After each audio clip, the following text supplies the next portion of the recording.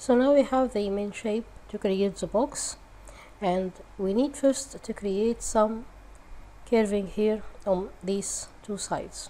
So I go to front view by pressing F, and in my selection of edge mode I will select these edges right here on the right side, and the corresponding ones on the left side.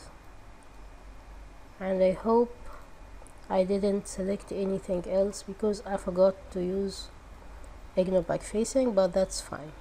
So I go back to front and I use the scale tool, and of course if I use scale nothing will happen, so I need to change my selection mode to vertex by pressing Ctrl and change to vertex mode. Now I need to scale these out like this, not much actually.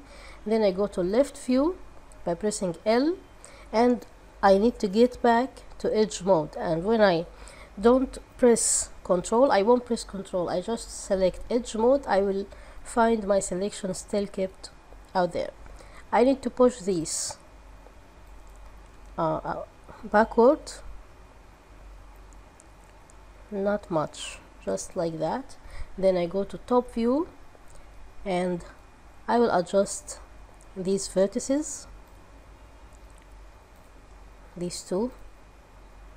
I need to scale them a bit, and these two.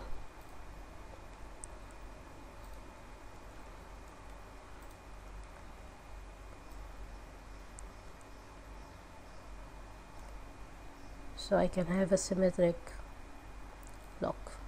Okay. Maybe I need to scale this down just a bit, not much. Okay. This one needs to be pushed. Okay, that's it.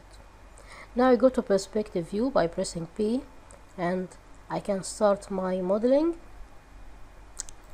Let me push this, and on this side, this one, I push it slightly.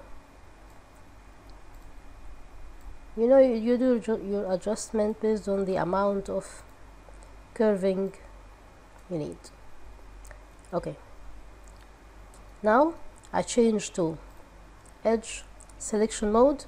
I double click to select the outer edge and this one with it, and here I think I need to adjust this point. So I go to front view and change selection to vertex, take these two,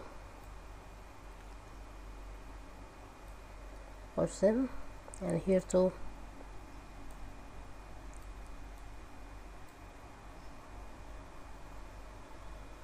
Fine. Let's get back to perspective and get back to edge selection mode. Now we need to do a few steps. We use shift, drag.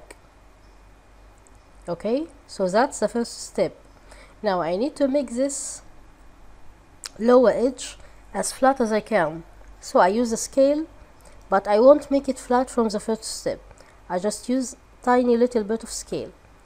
Then I get back to shift, drag, and a new scale on the Z axis.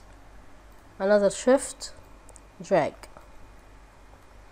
and another scale. Shift, drag, and scale. Shift, drag, and go to left view so I can do a final scale. And on the left view, that will be on the Y axis. Okay, so I got my box, as you can see here. Simple, nothing much to do. And now I need to cap it by using cap. I always forget where the cap is. Okay, it's in the border mode. That's it. So I cap it. Now I got my box. I can continue with the modeling.